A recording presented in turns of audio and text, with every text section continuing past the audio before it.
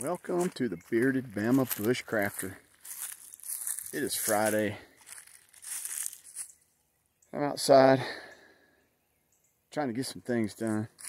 We finally got some rain this past week and some storms kind of brewed up.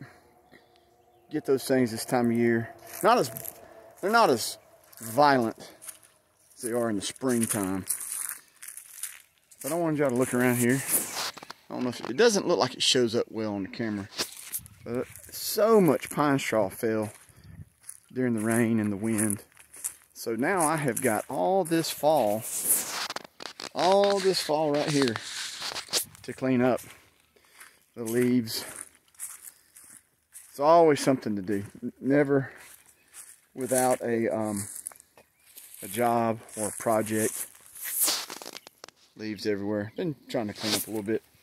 It had gotten up all in my little workstation here. That's just the way the cookie crumbles. Got a couple little things going on today with cleaning up. And I wanted to show you guys something. Okay, a lot of you guys know by now that I like stories and the theory of Bigfoot. And I have friends who enjoy these stories and enjoy the theory of Bigfoot, the existence of Bigfoot, of Sasquatch, of a Bigfoot. And I have finally found a Bigfoot, and I'm excited. Let me show you guys this. Here is Bigfoot. This is a solid concrete statue, and it is about that tall. Man, I think this thing weighs about 60 pounds. It's pretty heavy. May weigh more than that. Stumbled across it here locally.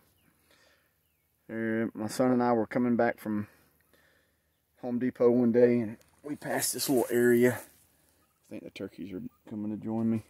These turkeys are so much like pets. And he looked over, my son looked over to the side of the road, and he said, "Dad, there's a Bigfoot."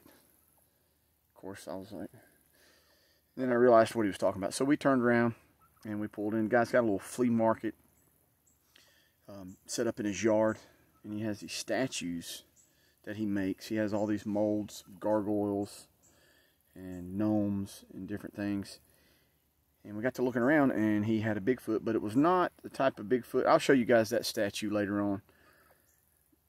But I got to talking to the man, and he said he could get me what I was looking for. So this is the one I have been looking for. And normally when I find them, they're very expensive. I have painted this one. This was just basic a cement color, because it was cement. And I primed it real well and let it dry.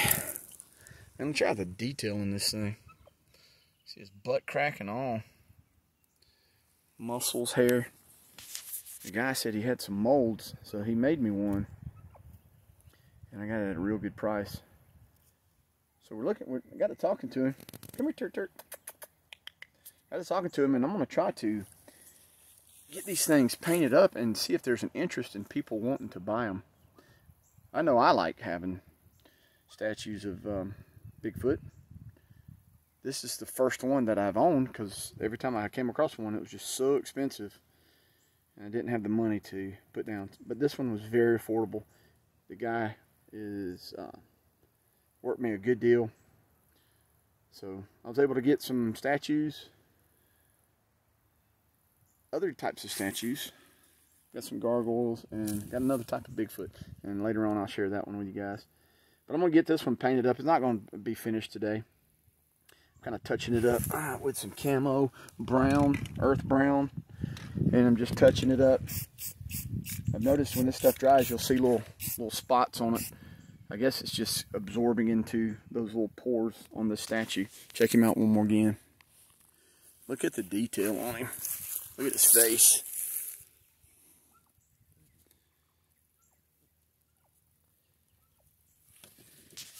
So that's exciting. I finally found Bigfoot. I mean, a little flock of turkeys, they've settled in, but they're dumb. They get into the coop here and they get out that yard and they get hung up. Come on, Turk. Yeah, boy. Turk. Follow me around like pets. Check them out. Hey, girl, what's up there? She'll peck the screen. These things are so docile that it's out of we'd have to really be hungry for me to kill these birds. My oldest son, he loves them. They're pretty cool. There's the younger gobbler. It was funny. I knew when I kept them pinned up for a few days, and when I let them out, I knew that Sergeant Major, my Narragansett here, he's been with us for 4 or 5 years. I knew there was going to have to be the pecking order was going to have to be established, so it started, and actually started with one of the hens, and he fixed that pretty quick. And then he got with the young Tom, which he's that back one there. And believe it or not, I may have already said this, but that bird is not even a year old, and he's already much bigger than Sergeant Major. So they got out here and got to fighting, and I kind of felt like Sergeant Major could hold his own. And he did. And it's pretty funny. 10 to 15 minutes later of, you know, this is mine, not yours kind of deal. The new gobbler, he relented and everything was settled. It is such a beautiful afternoon. Going to hopefully get in the woods tomorrow. And I've been trying to get out and shoot my bow a little bit. I don't get to shoot it, or I just don't take the time to shoot it like I want to. Sometimes just life gets in the way. Man, check this out. Let's look at this beautiful bluebird sky. So this afternoon, I'm going to take me a little bit of time and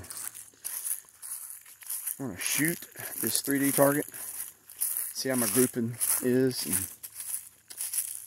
tomorrow is the bow season in the area where I live. It opens up. There's my target. And one thing that I got excited about, I had made a video, I believe it was last year, and I was shooting my bow, just kind of talking about it a little bit, and I had misplaced my rangefinder. Well, lo and behold, during turkey season, I found it. It was in my turkey vest, and I had looked in that thing. I just overlooked it. And back during the spring, I was turkey hunting, and I was digging down for a snack in my water bottle, and I pulled this out. Needless to say, I was very happy. So I'm going to get out here. Let me see. Excuse me. Let me slow down there. I'm going to see how my grouping is. I like to start out close and just shoot it a few times. I know you can get on these YouTube channels and there's all these guys that are professionals and they talk about how you should shoot this and that. But I just kind of find something that works for me and I get into that, and that's how I shoot. I do try to shoot from elevated positions and different angles, and I try to guess my yardage, and then I take my rangefinder and shoot it. But I do have things set up where I know where I'm standing at. Here in our area, normally your 30 yards is stretching it. I have in the past, there was an archery range where we used to go, and I was making up to 80 yards on some of those shots and was pretty good at it. Never made a shot like that on a live animal. That'd be a poke. But I know there's guys that I read about, and there's videos out where they do make those kind of shots. But here in our area, if you just look, it is so thick. It's almost jungle-like. 10, 15, 20 yards. That's pretty much what you have here. 30, 35 is stretching it. And crossbows are legal, and people get, you know, further shots with those. Plus, to get faster on the feet per second. So I'm gonna warm up here for a minute. Let's see how we do. All right, guys. There's my group. This is at 85 yards. Boom, 5 shots. I'm kidding. That's 10 or 15 yards. That's a good group. I was a little forward. Want to be a little further back here. I tend to do that when I first start shooting. But normally, you want to come up the leg. You want to be right about in here. And that's where the heart is. Put it right into that pump house. The turkeys have found me.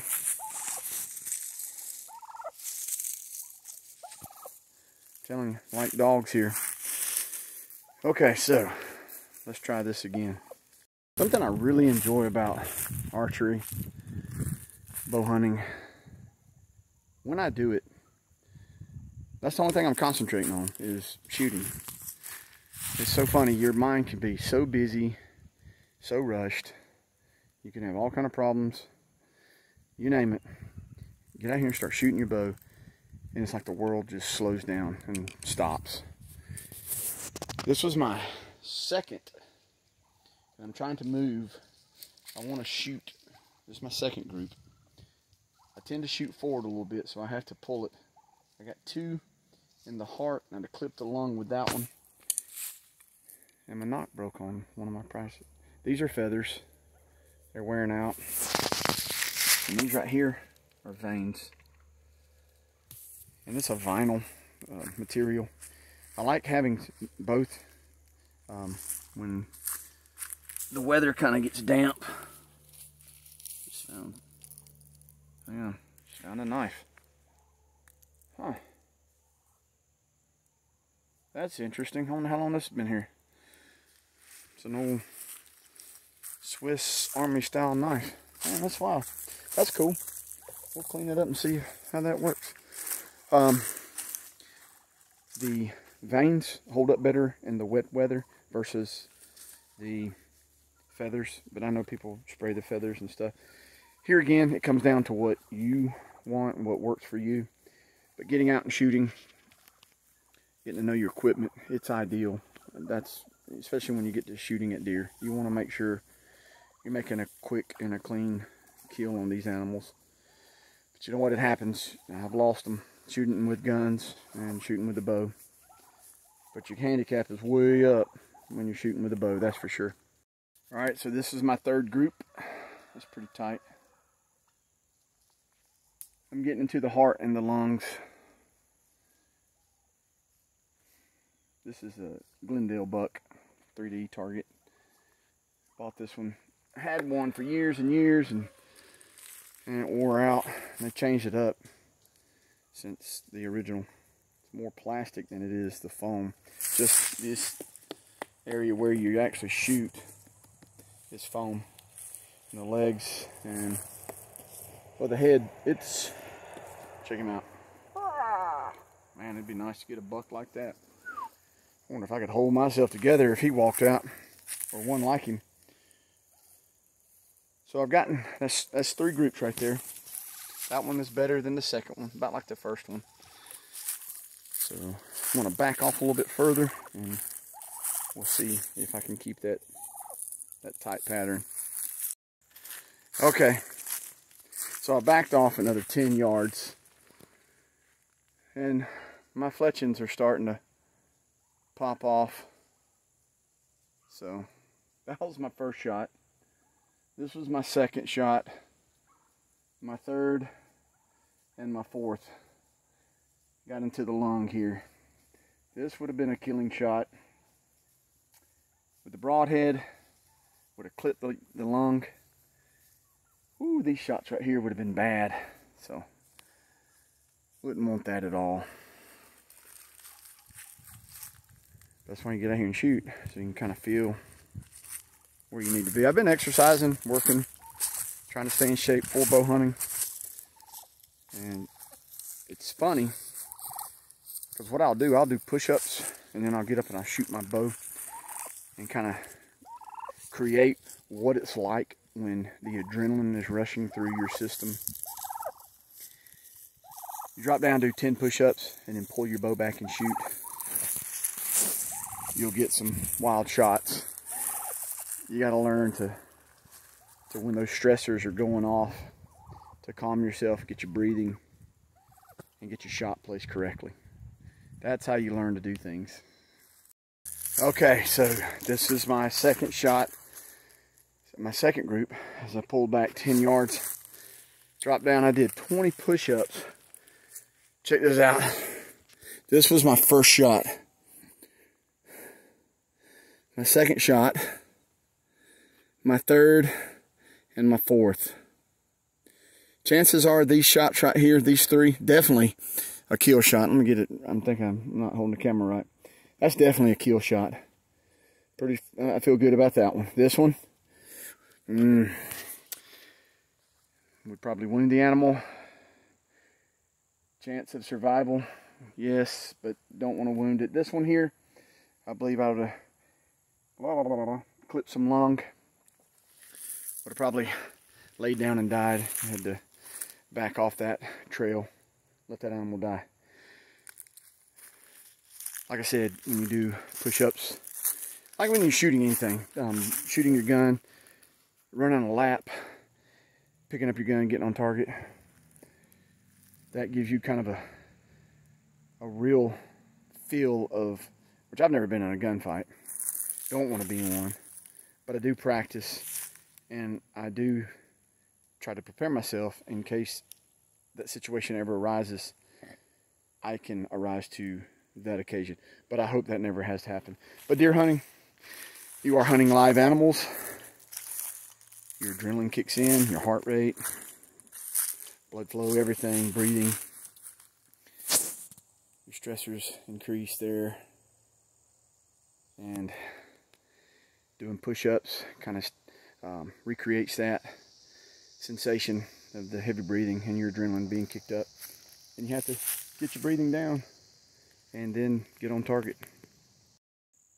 All right, I backed off 10 more yards. This is approximately 30 to 35 yards. My first shot, second shot, and of course my fletchings, my veins are just popping off. Third and final shot, which were both long. These were definitely kill shots. This one was lower paunch, wounded deer, run off. Hopefully won't die from infection. I have made shots on deer, shoot too far back, and the deer was never recovered. A lot of times when you hit a deer in the lung, you give them time to lay down, the heart especially. They hit back at the liver, you get that dark blood. You give that deer time to lay up, it's going to bleed out and die, instead of pushing on it and getting up and moving it and pushing it and pushing it, because they're full of adrenaline after you shoot them. But a lot of times when you hit them right through the pump house, you sit there, you'll watch them fall and die. What's up, Darby?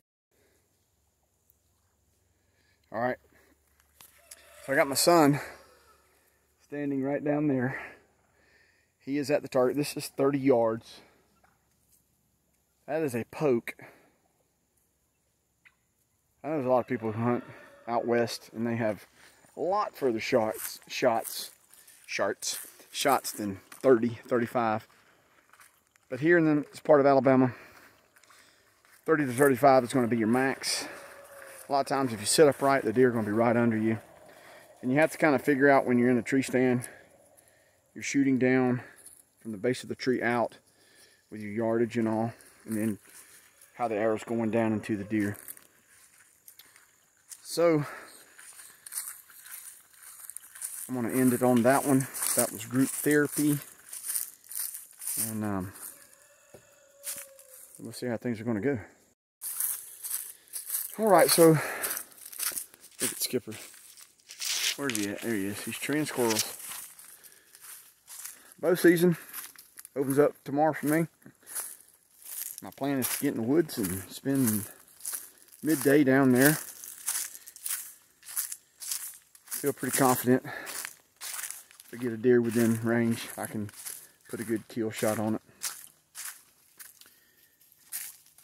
As I was saying earlier, bow hunting is one of my favorite things to do. Shooting, I used to shoot a lot more.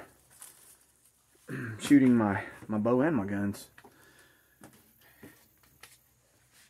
Kind of get busy with things, and I find myself not doing some of the things I love as much as I used to. But that, you know, that happens. You get married and you have children. Your children, they have hobbies, and you get involved taking them from point A to point B.